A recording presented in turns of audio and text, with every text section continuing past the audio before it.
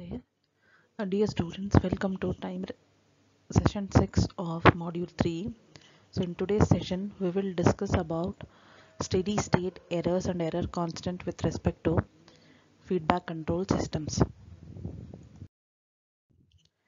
Now coming to the outline of my presentation today, I think the first 5 topics has been discussed in the last 5 sessions, and in today's session we shall discuss about steady state errors and error constant, which is one of the important concept that we are supposed to understand with respect to any system, because when we try to analyze any one of the system, the major problem that we come across is the errors in the result. So it is always necessary that we need to take necessary measurements to avoid the errors that can occur due to the malfunctioning of the elements or due to external factors. So we will now check what are the types of the errors that we can come across when we give any input for a second order system. So we'll try to analyze the steady state error for the system using different types of input in today's session. Now coming to the introduction part.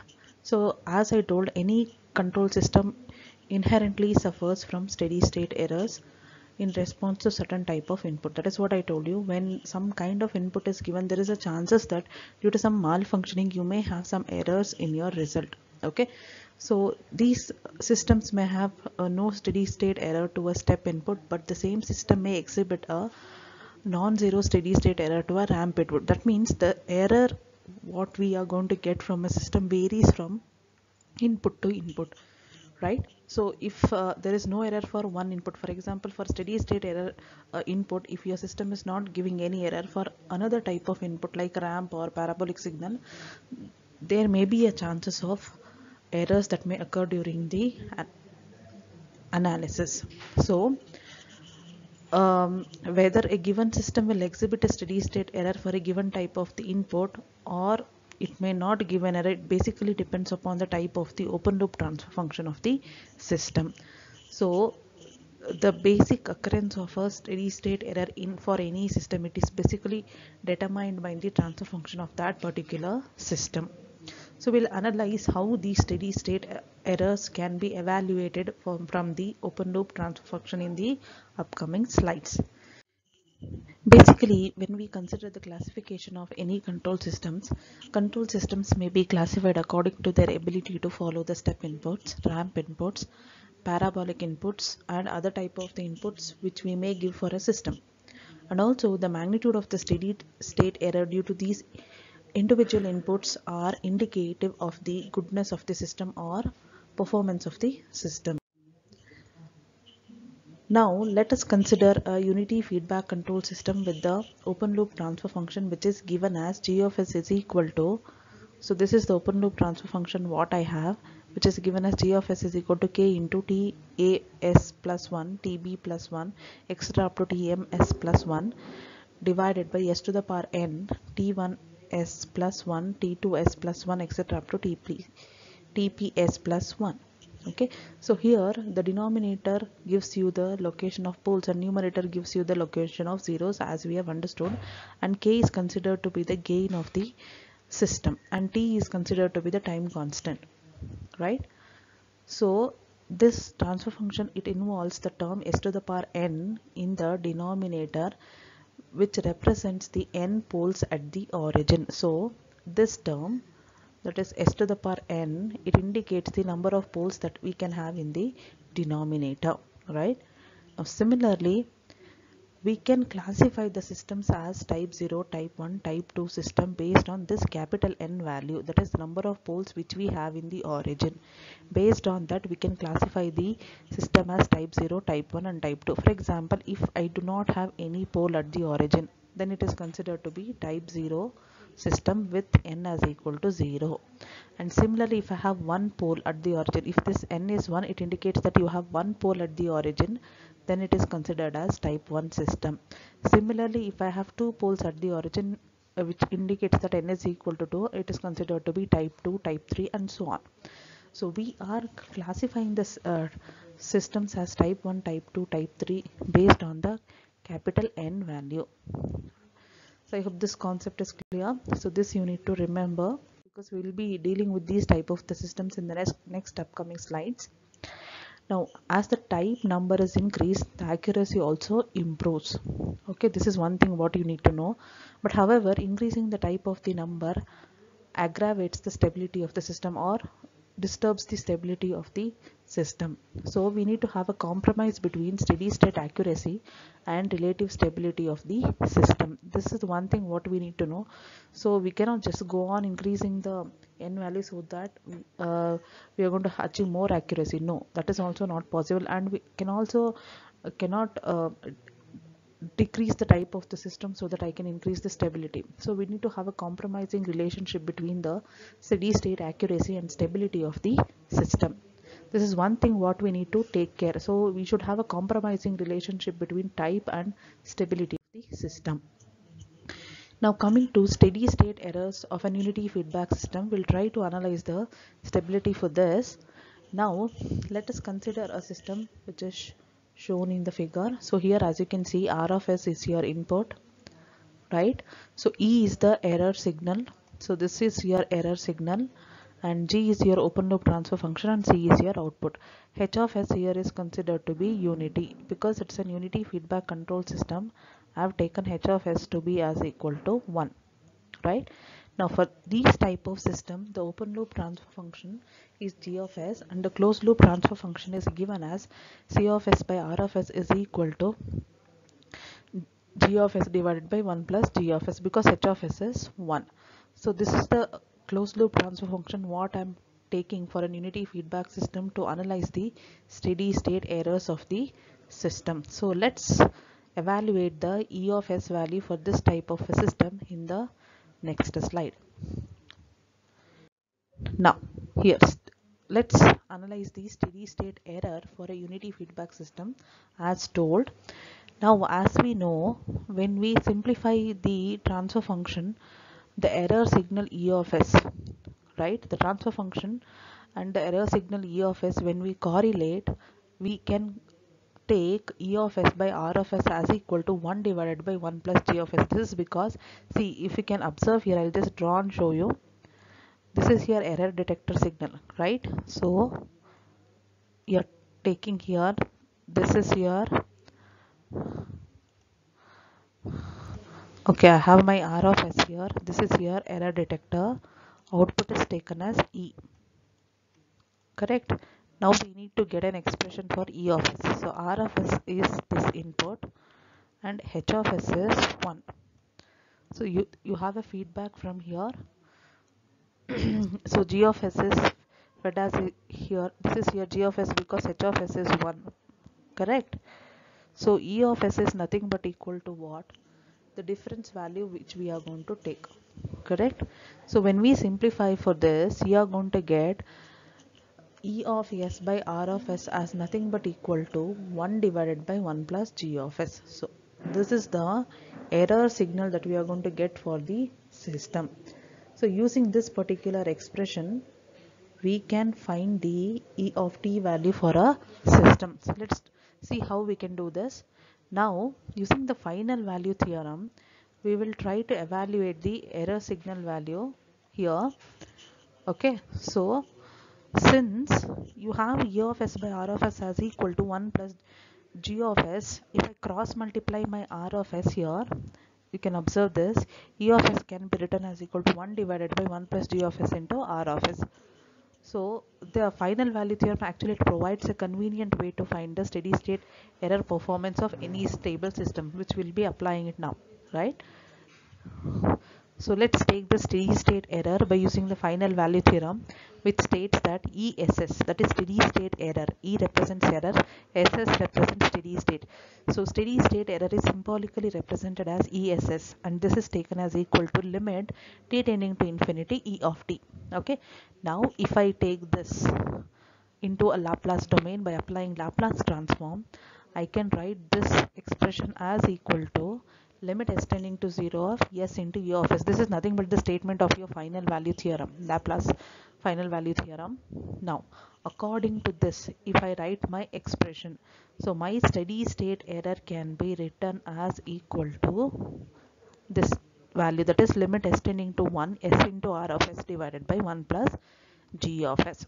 Now this is the expression what we have for the steady state error. Now we will try to find out the steady state error for different inputs, that is for different value of r of s. That is what is our task now, right? I hope this is clear.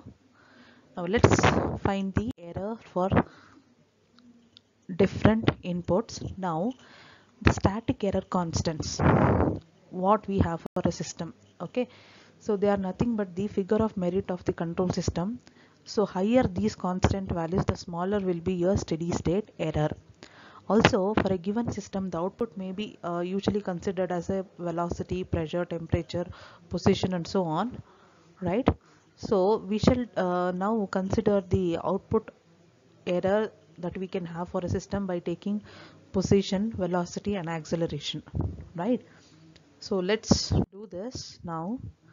Now first error constant that we are evaluating is known as position error constant, Kp. So here input is taken to be an unit step input. So the error value that we are going to get for an unit step input, it is usually represented as static position error constant and it is denoted as Kp. So as we know, we have the expression for E of s as equal to what? Limit s tending to 0 of s into r of s divided by 1 plus g of s. Now since I am taking an unit step input here, so since unit step input is taken, you can take r of s as equal to 1 by s. So I will take this to be 1 by s. So that is why here we are cross multiplying r of s and it is taken as 1 by s. Now we will try to find out the value for this error constant, that is steady state error constant. You can observe here that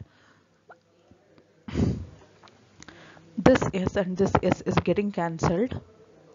So numerator s and denominator s, they will get cancelled and we can get the expression for ESS for a unit step input as equal to 1 divided by 1 plus g of 0, because I'm eliminating my limit and I'm taking this to be g of 0, so that your position constant Kp is nothing but taken as equal to limit s tending to 0 of g of s, which is nothing but equal to g of 0, and you can write your steady state error as equal to 1 divided by 1 plus Kp. So try to remember this expression.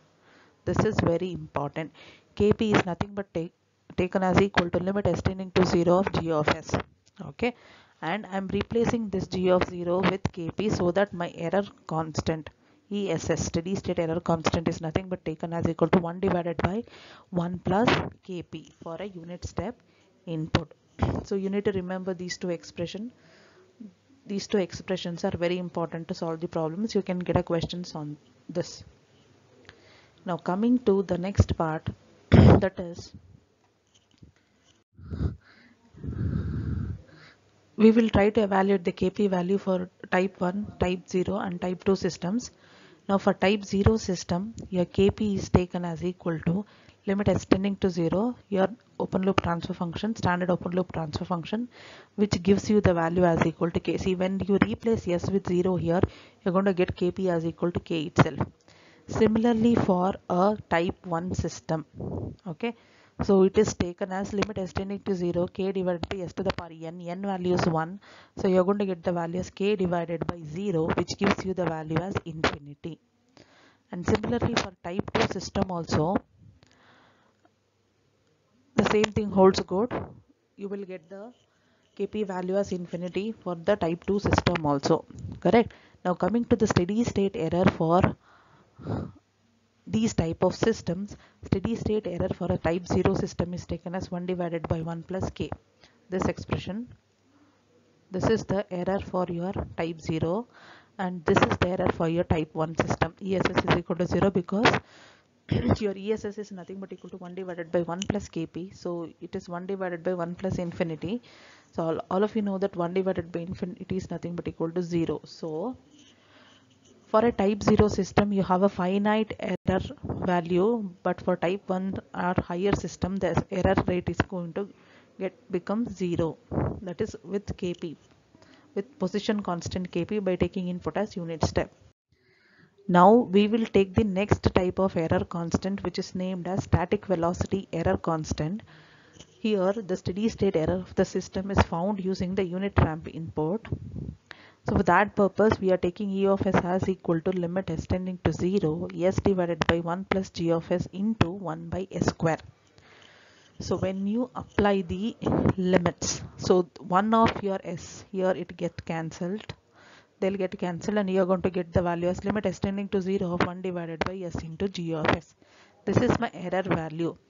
And if I take my static position error constant kv, which is defined as kv is equal to limit s tending to 0 of s into g of s, by replacing it I can write my steady state error ESS as equal to 1 by kV. So this is the value that we have for the steady state error with velocity constant kV for an unit ramp input. Okay. Now let's analyze the error value for type 0 and type 1 using kV. Now for type 0 system, we are taking the same expression, that is limit s tending to 0 of our open loop transfer function. So it is going to give you the value as equal to 0 because in the numerator you have s into k. So it becomes 0. For type 1 system, we have kv as limit s tending to 0 of s into k, your zeros divided by s into your denominator. So what happens here is, here you will get this s and this s will get cancelled, and all these terms are going to become 1. Okay, this is also 1, this is also 1, and this is also 1, so that you are going to get kv value as equal to k, right? And when we analyze the error for the system, the error value depends upon your kV value, and similarly for a higher order system, for type 2 system, kV becomes infinity. So just remember these three values, that is kV value for type 0 system is 0, for type 1 system it is k, for type 2 system it is infinity. Now similarly, when we substitute for the error value, error ESS in terms of velocity constant kV is nothing but equal to 1 by kV. So it is taken as infinity for type 0, 1 by k for type 1, and 0 for type 2. Now the next part, we will take an example of an acceleration constant, static acceleration error constant, which is represented as Ka. So this is the steady state error of the system for a parabolic input. As you know, the Laplace transform of a parabolic signal, unit parabolic signal, is always taken as 1 by s cube. Now by replacing this 1 by s cube here in place of r of s and simplifying it, you know that this and this will get cancelled, you will get s square here in the denominator, so that you can write ESS as equal to 1 divided by limit s tending to 0 of s square g of s, wherein this is nothing but taken as equal to your acceleration error constant Ka. So Ka is now represented as limit s tending to 0 of s square g of s, right? And now if we write the expression for ESS in terms of Ka, it is taken as 1 by Ka, right? Now coming to the value of Ka for type 0 system, Ka is 0 for type 0 by applying the limit, and for type 1 system it is also 0. For type 2 system you are going to get a finite value for Ka, so it is taken as equal to k, and for higher order system it becomes infinity.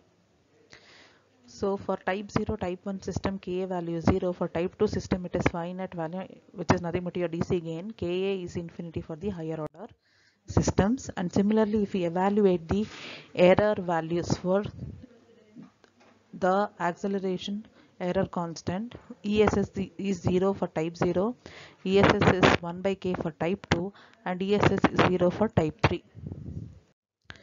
And this is the table which is showing you the summary of the type of the input and the type of the error values that we can have. So for a step input, for a type 0 system it is 1 divided by 1 plus k, and for ramp input the error value is infinity, and for parabolic input also it is infinity. For type 1 system we have an output value, that is a constant error for ramp input. For other two input it is 0 and infinity. For type 2 system we are going to get a constant error value 1 by k for parabolic input, for other two inputs it is 0. So you have to remember this table to find out the steady state error and error constant values for the given system. Okay, now let's take an example and we will understand how to find out the error constant values for a given open loop transfer function. So as you can see in the question, a block diagram is given with an open loop transfer function and you are supposed to evaluate the static error constants and also the expected steady state error for the three inputs, that is step, ramp and parabolic input. So g of s is here is given as, this is our g of s value, open loop transfer function, h of s is 1. Alright, now we will try to find out the constant values and the error values for this open loop transfer function. So let's do it. Now for the above example, you know that if we can consider it is a type 1 system, if it is s is equal to 1, and if it is type 0 system, then you will not have any s value, but here in the denominator we have s square, so type of the system is 2. So you know that type of a system is nothing but indicates the type of the errors that we can get. So here for this particular system, since it is a type 2 system, we are going to get kp value as infinity, kv value as infinity and ka value as equal to 10.4. And ESS is nothing but equal to 1 divided by 1 plus Kp, which is equal to 0. And in terms of velocity constant, it is 1 by Kb, which is also equal to 0. And in terms of acceleration constant, it is 1 by Ka, so you are going to get the value of 0.09 for the above example. Okay, so let's see how we can evaluate it. It is 100 into s plus 2 into s plus 5 by s square into s plus 8. That is what I told you. It's a type 2 system because you have the order, power of s as equal to 2 here. Correct? So kp is nothing but equal to limit s tending to 0 of g of s. So if I replace that here, you are going to get kp value as infinity because in the denominator you have s square. Though you may get value for the other terms, since you have s square in the denominator, kp becomes infinity. And similarly, kv is taken as s into g of s. So if I multiply s, one of your s will get cancelled, right? So this is going to get cancelled and one s remains here. So since you have one s in the here in the denominator, you are going to get value divided by 0, which gives you the value as infinity again here, right? Now if I consider ka, it is nothing but equal to limit s tending to 0 of s square g of s. So if I replace it, this s square and this s square gets cancelled, and after that if I replace s with 0, you will get some k value as equal to, here as equal to what? So see here, this is the replacement what I'm doing. So wherever you have s, I'm putting it as equal to 0, so s square is cancelled, so ka value I'm getting it as equal to 10.4. This is how we can evaluate the static error constant values, and using which we have found out the error values for the system. Now this is another example wherein a mechanical system is given and its response is also given here. Okay, so we need to determine the value of m, b and k for this particular response curve. So let's take one more example. So here a mechanical system was given in the previous slide and we are supposed to find out mbk value using the given response, right? Now using the final value theorem, we can take x of infinity to be as limit s tending to 0 of s into x of s. So since here we have the value of your x of s as an input with a steady state value, so you are going to get the x of infinity value as equal to 2 by k, which is nothing but equal to 0.1 feet. So this is another practical example wherein we will be using the steady state error values in order to evaluate uh, the actual parameter values such as mass, spring value and the dashpot coefficient and so on. So I'm ending my session for today.